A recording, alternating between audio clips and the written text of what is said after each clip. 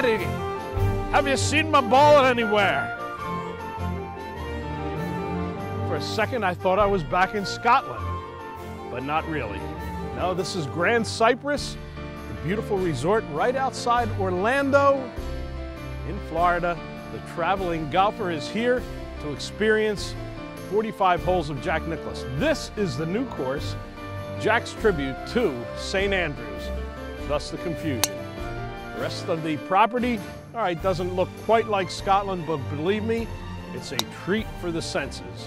Great accommodations, incredible food and beverage, right near everything that Orlando has to offer, and we bring it all to you. The traveling golfer on another great trip, this one from Grand Cypress Resort in Orlando.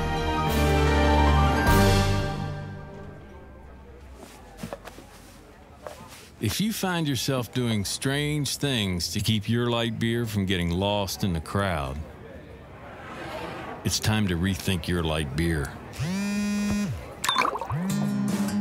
99 calories, 100% authentic lager. The light beer that stands out in a crowd. Yingling Light Lager from America's oldest brewery. Rethink your light beer.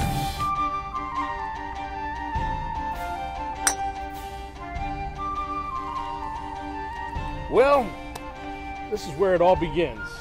First tee, the South Course. Director of Golf Joe Angelino sends thousands of players off this tee every year, and that's the start of the Grand Cypress Golf Experience. Joe, what is that experience all about? Well, Tony, we have 45 holes of Jack Nicklaus signature golf here at the resort. We have the north, the south, the east nines, and we have the new course. The north nine, you'll find more terrace fairways, small, heavily penalized greens. The south nine, you're going to find a bunch of water, some elevation changes as far as elevated greens, and then you're going to get over the east nine, you're going to find water and woods. We can make a triple cross off the north, south, and east to make 3 different 18-hole golf experiences. But in '88, the golf landscape in Orlando took a marked change, and one for the good. Absolutely. That's the year that Mr. Nicklaus designed and opened the new course, which is his tribute to St. Andrews, the old course. Totally different golf experience than you can get anywhere in Central Florida. You have a couple replica holes, 1 and 18 are replica holes of the famed start hole and finishing hole at St. Andrews. 18 complete with the Valley of Sin in the front left corner of the green. We have 150 pop bunkers. We have old stone bridges out there on the golf course going over Mr. Nicklaus's version of the burn. And then we even have Mr. Nicklaus's version of 17, the road hole, except for the road and the bunker going on opposite sides of the green. This is our version of the road hole at St. Andrews, and unfortunately, Tony's found himself in a tough spot. What am I going to do here, Joe? You're going to have to use a little creativity.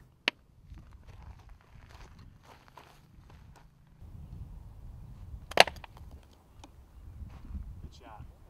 Now, Joe, for some people, the old course at St. Andrews is an acquired taste that they build a love for over the years. Is that the same type thing here? The more people play it, the more they love it? Absolutely. You know, the great thing about the new course is, you know, just like St. Andrews, there's 14 common greens, meaning 14 greens that are sharing 2 holes at the same time. And all those shared greens add up to 18, just like St. Andrews. The golf experience on the new course is so much so like that of the old course at St. Andrews that the year that Marco O'Meara won the British Open, he and Tiger Woods actually came out here and played a practice round on the new course before they flew overseas. And later on that day, Marco O'Meara returned the golf cart back down to the bag room, and the boys in the bag room asked him, "How'd you play?" He said, "I shot 63 and lost." You can handle anywhere from your individual golfer that's coming down as a husband and wife, a foursome, buddy packages, 16, 20, 24 golfers or more. But we actually can run tournaments all the way up to a 450-man shotgun, which we've done before. Wow, 450 at one time. Even the traveling golfer can't comprehend that one. At the clubhouse, we have the Club, which is a 3-meal-a-day restaurant. It's a sports bar theme, casual attire. And then we also have our dinner-only restaurant called 918, 18-time 4-diamond award-winning restaurant. Now, Joe, the stay-and-play experience at Grand Cypress is really a full experience, but it's a little different from what a lot of people might think about when they think of a hotel. although you did get the hotel award. We did, and we're very proud about that, Tony. You know, we don't have a traditional big box hotel. We have 146 golf villas. Rated in TripAdvisor by the Traveler's Choice Awards. We're number 25 in the country for luxury, but number 1 in the Orlando market, and that's over 360 hotels in this market. Well, there you go. You can come to Grand Cypress, visit the Valley of Sin. Bring a scorecard so you can explain that to your wives when you go home, guys. But at least you get wording down. The Valley of Sin right here, the new course at Grand Cypress. Tech Talk, new products from TaylorMade. The International Network of Golf brings the media and the business side of golf together. And on demo day, you get to try all the new toys. Josh Van Winkle from TaylorMade Golf has the newest toy in the iron world. Tell us about it. Yeah, we're looking at SLDR iron, our brand new iron for the summer season. What it has here is a combination of just beautiful craftsmanship is what we really want to put into it, and also a new speed pocket with through slot technology. So we've improved on our speed pocket on the sole of the club, where it actually cuts through, giving the golfer higher launch, more distance, and more consistent speed across the face. Wow, speed. We can all use that in our game of golf.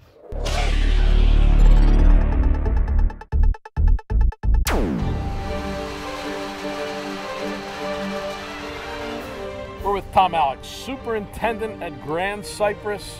He's new to all of this. You've only been around here since? June of 1983. From the very beginning. He knows every blade of grass on the property intimately. That means, though, that you got to work hand in hand with Jack Nicklaus as this was being built. Sure did. My first visit with Jack was 1983. I think it was June of that year when I first met Jack, and have worked with him all the way up through until last spring, when Jack came back to redesign a couple golf holes for us. So 1983, you were out here with him. 2013, you're out here building 3 new golf holes, and this is part of a little bit of an expansion here? Yeah, we actually acquired some property, so we were able to move 3 golf holes so we can make room for some development property where the old golf holes were. Great, great. And this is one of them right here. Yeah, this is number 8 South. This is a little par 3, about 190 yards from the back tees. A little risk and reward, especially with today's pin. So what was it like working with Jack? I mean, I guess you pretty much told him what to do all day and he did it? Not quite. Okay. Not quite. When Jack comes to design your golf course, you know Jack's in charge. And it is Jack's design, especially on the signatures, signature designs that Jack does. And we had a great time working with Jack. And you say he actually, when he comes to work, he comes to work. Absolutely. There's no messing around. And on these 3 golf holes that we built last summer, Jack was jumping in and out of green wells, all up over tees, fairways, bunkers. Absolutely, he goes to work. 18 holes, the north and south 9s, to 27 holes with the addition of the east course and the academy, and then the 45 holes with the addition of the new course. And even though it was the same piece of property, totally different. Yeah, that's the one unique thing that we have going for us here at Grand Cypress, in that you can play 27 holes, the north, south, and east in a combination, and then you can go play our new course. They're totally and separate golf destinations on the same property. It's pretty cool. So Jack created the elevations by mounding and pushing some of the greens up in the air?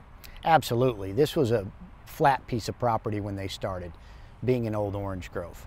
I think from here to the new course, we had an elevation change of about 6 inches. So between Jack and the design team, they did a masterful job of contouring all the mounds, the greens, the elevations, bunkers. Now, Tom, you have, just as Jack likes to tweak the designs, you've been tweaking the agronomy here. The north and south courses have been regrassed with Mini Verde? Yeah, we put Mini Verde on the greens in 2007 and 2008 as we upgraded the facilities, and it's been a wonderful grass so far. And I'll tell you, they roll absolutely great, no question about it. Well, that's good to hear. The new course. How much were they able to take a piece of property that was an orange grove in tropical Florida and make it look like St. Andrews in Scotland? Jack came up with that concept after owner's direction of they wanted an open meadow-like golf course with very little water to come and play, and having no elevation really on the property to speak of. Jack and his team created a Linksy style St. Andrews knockoff. How about the vegetation though? Well, we actually had pictures taken by one of the design associates back in the day who went over and visited St. Andrews prior to the construction, and then we tried to mimic some of that vegetation. So what did you use to mimic the gorse? Well, actually we used a Pfister juniper, one that gets really big. We also used some Texas sage, and we've now let some native lantana grow. All different textures and all a little bit different colors.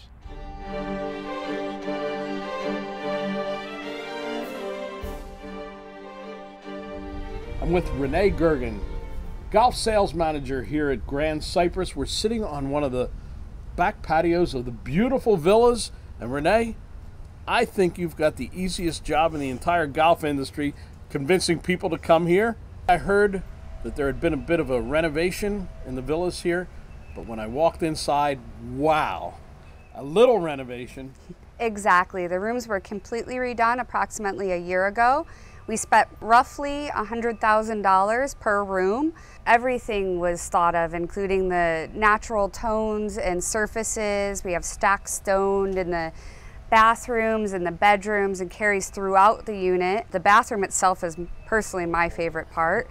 There's a TV in the mirror, which still every time I walk in, it just is amazing. And the shower is a stacked shower with jets for a full body shower. I've heard people can't get out of the shower. It's that comforting and relaxing. The size of these rooms is incredible, and that's important, especially when you're on a trip with a number of people. You don't want to feel crowded. These villas are perfect and made for golf buddy groups. Our 4-bedroom villa houses up to 8 people, so perfect for 2 foursomes. You have a fully equipped kitchen, living room, dining room area with a poker table. It's really a dining room table, but perfect for 8 people to sit around and play a hand of poker. All lining our first 3 holes of our north course, so beautiful views from the patios as well. Yeah, and you can go right out the back door fishing. We've got fishing poles available at the front desk along with bait, so that you can come out and play, go fishing if you haven't had enough during the day playing golf. So it's wonderful. Yeah, and the villas are available. You have the 4-bedroom units, but you also have 3, 2, and 1. We have the largest standard room in Central Florida. So just about anything great for a couple, great for a family to come out here. Exactly. We're so close to all the attractions in Orlando as well. So you can play some golf in the morning with the family and then head out to the parks, or even just stay here. All the villas surround our resort pool, so you can just lay out and enjoy the Florida sunshine. And with all of this luxury, there's also luxurious service too. Exactly, Tony. We have 24-hour on-demand shuttle service that'll pick you up right at your villa. So if you're running late for your tee time, they'll take you right to the clubhouse. You can join your group. We also have, all of our employees have such a can-do attitude that no matter where you go on property, you'll be smiled at, waved to, just like you're at home, like you're a guest here every single day. And it starts right at check-in when they offer you a cocktail as you're signing up for your room. Can't get any better than that.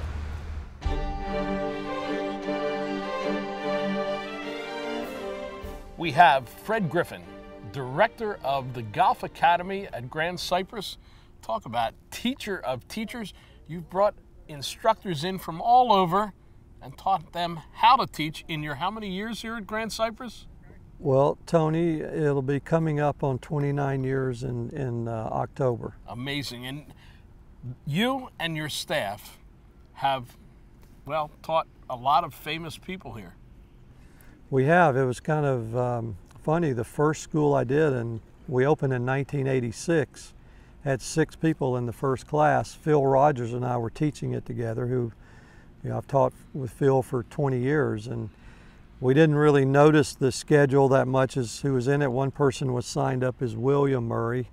We meet him the first day, and it's actually the Bill Murray, so he was in the class.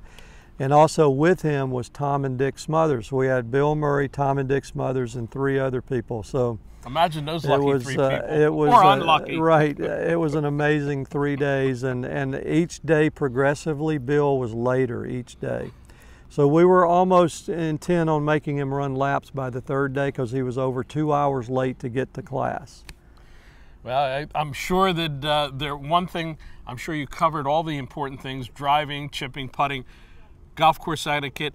That was not covered with Bill Murray? Well, you know, it's surprising when you play with Bill, because he's been back 6 or 7 times, but you know, when I go to play with him, he's all about, let's play it the right way. If you hit it in the water, you take the right drop. You know, you don't just throw another ball down. So he was, you know, he has a great respect for the game of golf. But it's not just for celebrities here, right, Fred? Well, we have all levels that come here.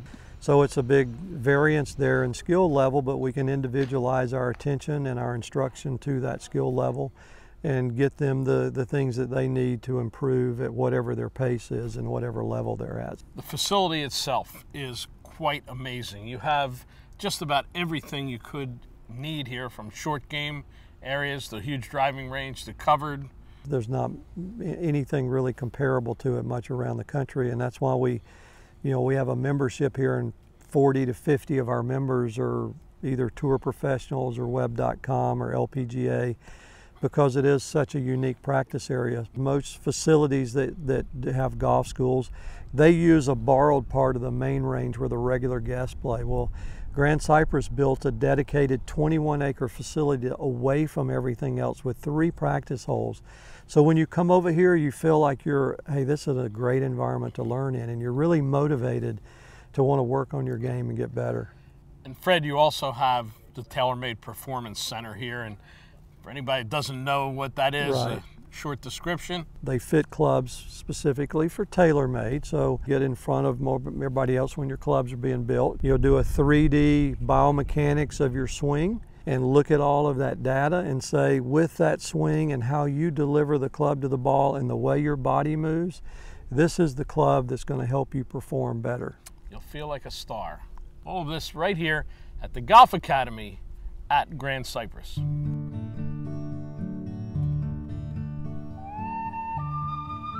I'm here with my old golf buddy at Grand Cypress.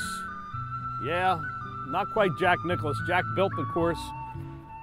He's a golf buddy with a classic finish, sort of like the finish you see out here on this 45 holes of wonderful golf. A little bit different, a little unique, but the highest golf experience you can find in the entire Central Florida area. Great accommodations, incredible food, wonderful service. Hard to say goodbye to my buddy and all the friends I've met here, but believe me, you'll love to come to Grand Cypress, and you'll feel the same way I do. Sorry to say goodbye. That's the word from the traveling golfer. Tony Leodora's golf wardrobe, courtesy of Antigua, the leader in modern golf apparel.